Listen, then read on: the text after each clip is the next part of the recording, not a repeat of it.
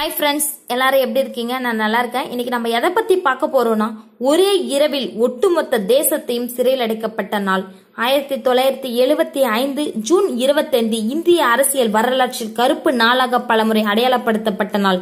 இந்தியாவுக்கு சுதந்திரம் வாங்கி தந்ததாக உரிமை கொண்டாடும் ஒரு கட்சியின் தலைவரால் ஜனநாயகம், மக்களாட்சி, கருத்து சுதந்திரம் போன்றவற்றின் குரவலை நெரிக்கப்பட்டதை பற்றிய பதிவு தாங்க இந்த பதிவு.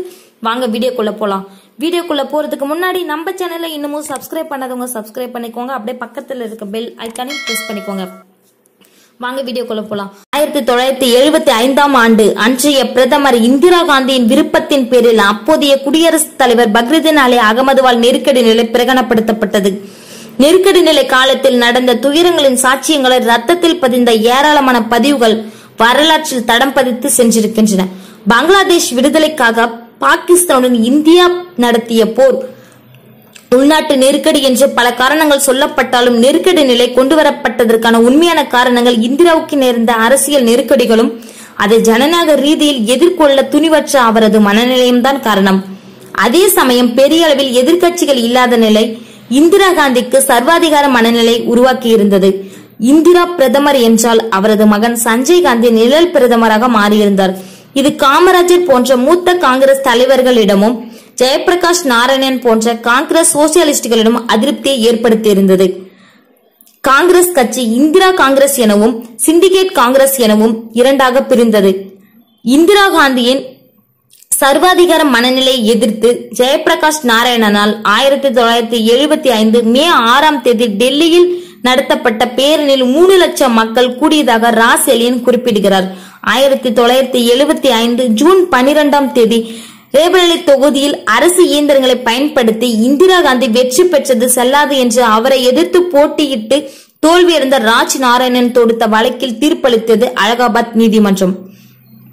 மேலும் 6 ஆண்டுகள் தேர்தலில் போட்டியிடவும் இந்திராவுக்கு தடை விதிக்கப்பட்டது. தீர்ப்பு வந்த 13 நாள்களில் நெருக்கடி நிலையை கொண்டு வந்தார் இந்திரா காந்தி. நீதிபதியின் அதிகாரம் செல்லா காசாக்கப்பட்டது. அரசுக்கும் காவல்துறைக்கும்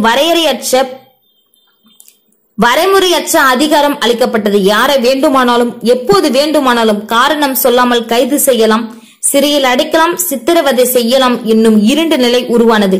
நெருக்கடி நிலை குறித்து ஆராய அமைக்கப்பட்ட ஷா கமிஷன் அறிக்கையின்படி நெருக்கடி நிலை காலத்தில் விசாரணையின்றி சிறையில் அடைக்கப்பட்டவர்களின் எண்ணிக்கை சுமார் 1,10,000க்கும் மேற்பட்டோர். மாற்று கருத்துள்ள அத்தனை கட்சிகளும் இயக்கங்களும் தலைவர்களும் வேட்டையாடப்பட்டனர். வெவ்வேறு சித்தாந்தங்களை கொண்டவர்களை ஒரு குடையின் கீழ் தன் எதிரிகளாக்கி கொண்டார் இந்திரா காந்தி. இந்தியாவுக்கு முன்னோடி மாநிலமாக விளங்கும் தமிழகம் ஜனநாயகத்திற்கான குரலை எழுப்புவதிலும் முன்னோடியாக விளங்கியது. நெருக்கடி நிலைக்கு எதிராக உரத்த குரலை எழுப்பினார் அப்போதைய தமிழக முதல்வராக இருந்த கலைஞர் கருணாநிதி. திமுக மீது பல அரசியல் விமர்சனங்கள் இருந்த போதும் இந்திய ஜனநாயகத்தை மீட்டெடுக்க அது மேற்கொண்ட முயற்சிகளும் செயல்பாடுகளும் மறுக்க முடியாதவை. காமராஜரை எதிர்த்து அரசியலை முன்வைத்து ஆட்சிக்கு வந்த திமுக கலைஞர் கருணாநிதியும் காமராஜரும் ஜனநாயகத்தை காக்க காமராஜரை எதிர்த்து அரசியலை முன்வைத்து ஆட்சிக்கு வந்த திமுக கலைஞர் கருணாநிதியும் காமராஜரும் ஜனநாயகத்தை காக்க கைகோர்த்தனர். ஆத்திரமடைந்த இந்திரா காந்தியால் திமுக ஆட்சி கவிழ்க்கப்பட்டது. லால் பகதூர் சாஸ்திரி தாஸ்கண்டில் மரணமடைந்த பிறகு இந்திரா காந்தியை யார் பிரதமர் ஆக்கினாரோ அந்த காமராஜர் இந்திரா காந்தியால் சிறையில் அடைக்கப்பட்டார்.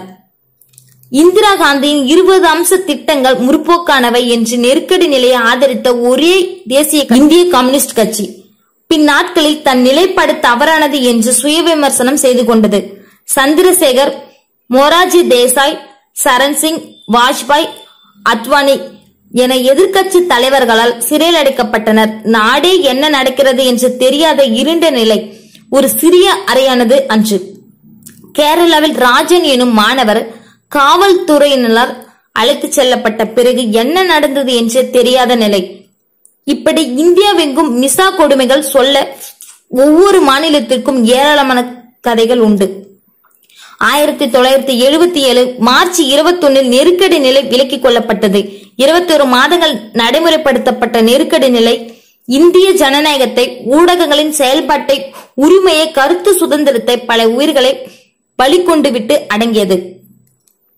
முழு புரட்சி எனும் தத்துவத்தை முன்வைத்து இந்திராவுக்கு எதிராக மக்களை திரட்டினார் ஜெயபிரகாஷ் நாராயணன். தேர்தலில் இந்திரா காந்தி படுதோல்வியடைந்தார்.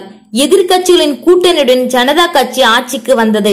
ஆனால் மொரார்ஜி தேசாய், சரண் சிங் போன்ற தலைவர்களின் முரண்பாடுகளால் விரைவிலேயே ஜனதா ஆட்சி கவிழ்ந்தது. மீண்டும் ஆட்சிக்கு வந்த இந்திரா காந்தி நெருக்கடி நிலையை கொண்டு வந்ததற்கான மக்களிடம் மன்னிப்பு கேட்டார். இந்திராவின் நெருக்கடி நிலை காலத்தின் அழுத்தமான சுவடுகள் இந்த தலைமுறை அறியாததை. இன்னும் சொல்ல போனால் இந்த பதிவை பேசிக் கொண்டிருக்கும் நானே அந்த நெருக்கடி நிலை காலத்தில் பிறக்காதவள் தான். ஆனால் அந்த இருண்ட காலத்தின் கொடுமைகளை சொல்லும் ஏராளமான இலக்கிய பதிவுகளும் அரசியல் பதிவுகளும் உள்ளன. ஜனநாயகத்திற்கான உரத்த குரலை ஒலிப்பதில் எப்போதும் தளர்ந்துவிடக் கூடாது என்பதை அவை மீண்டும் மீண்டும் நினைவுபடுத்தியபடி உள்ளன. ஜனநாயகத்திற்கும் கருத்து சுதந்திரத்திற்குமான போராட்டம் என்பதும் 1975ஆம் ஆண்டுதான் நம் அனைவருக்கும் நினைவிற்கு வர வேண்டும். ஜனநாயகத்திற்கான போராட்டம் அதனோடு முடிந்து விடவும் இல்லை, முடிய போவதும் இல்லை. இந்த வீடியோ உங்களுக்கு பிடித்திருந்தால் லைக் பண்ணுங்க, உங்க நண்பர்கள் எல்லோருக்கும் ஷேர் பண்ணுங்க, உங்களோட கருத்துக்களை கமெண்ட் பாக்ஸ்ல பதிவு பண்ணுங்க. நன்றி, வணக்கம்.